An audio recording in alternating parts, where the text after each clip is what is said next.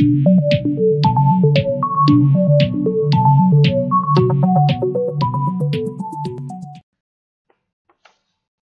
let's understand the basic APIC architecture.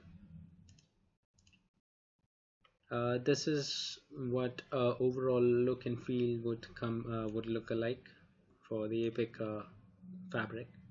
So APIC cluster is basically the distributed controller for managing all the policies and running state for ACI fabric and for interfacing with VM controllers, or in that case if you are attaching any L4 or L4 to L7 service boxes to this ACI APIC.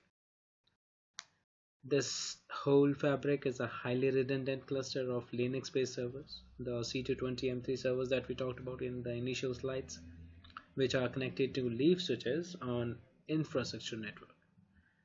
Now the APIC is not a part of the control plane or even the data path of the complete fabric. If in case, God forbid, all the APIC controllers go down, the networking part of the fabric would still be working fine. Your end host, the end devices, would be able to connect to the network over the fabric. Now the application networking needs are expressed in APIC as over the REST interface.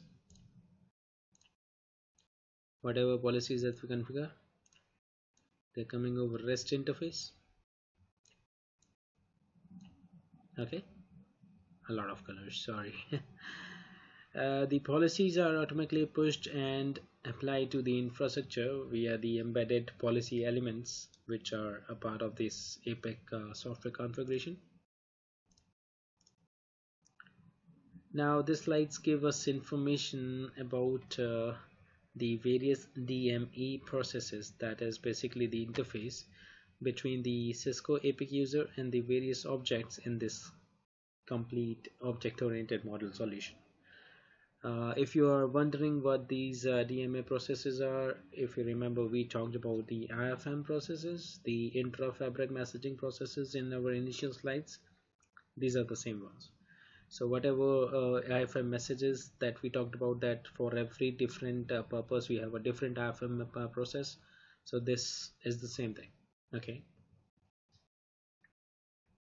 Now during the initialization, the initial fabric initialization process, we saw how APIC controller was allocating the TAP addresses to the leaf and the spine switches from its TAP pool.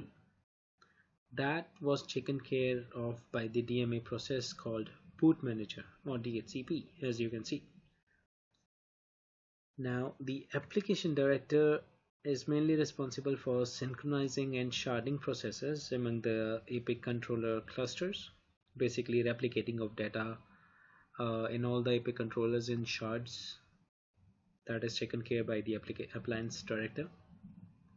Then comes the policy manager, where it keeps a track of all the ACI fabric policies we define.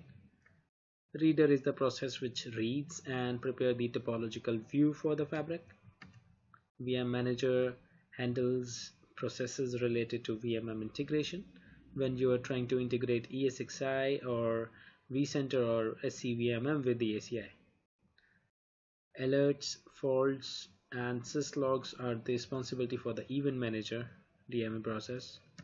Similarly, we have all these other processes aligned for all the internal processes inside the fabric.